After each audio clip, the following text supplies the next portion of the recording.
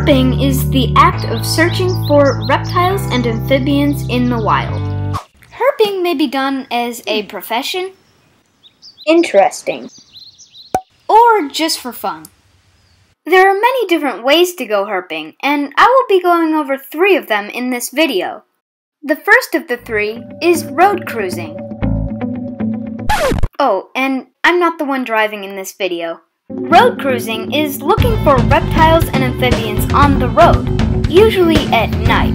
Reptiles and amphibians are on the road either because of the heat from the sun or because they need to cross to the other side for some reason. If it's hot during the day, the sun will heat up the roads, and if it suddenly gets cold at night, the roads will stay warm for a while. Because of this, snakes will oftentimes lie on the road at night, absorbing the leftover heat. One of the downsides to road cruising is when you find a DOR snake, which is dead on the road. This is a newborn northern water snake that got run over by a car. That is really disappointing. But if you ever go road cruising in a place with a lot of snakes, you're bound to find at least one DOR.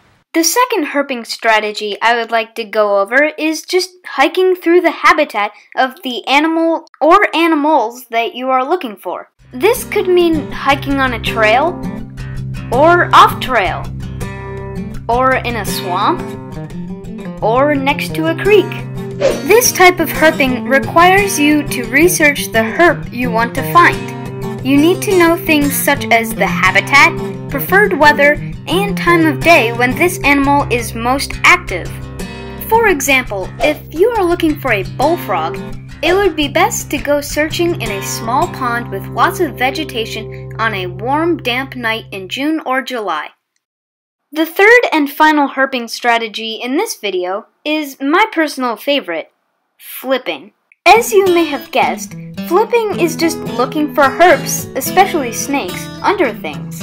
There are some snakes that are hardly ever found out in the open, such as the eastern milk snake or the ringneck snake. There are many things that are flipped in search of snakes, including rocks and logs, as well as things that just appear to be trash, such as wooden boards, tires, and pieces of metal. Another herp that is often found under cover is salamanders. Unlike snakes, they tend to stay away from artificial cover and are often found under rocks and rotting logs. It is very unusual to see a salamander out in the open, unless it's very damp or because they're breeding.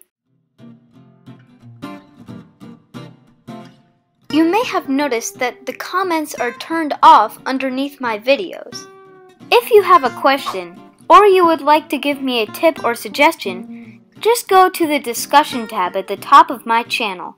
That'll be it for today's video, and I hope you enjoyed. I'm Micah. Subscribe, learn more, and go herping.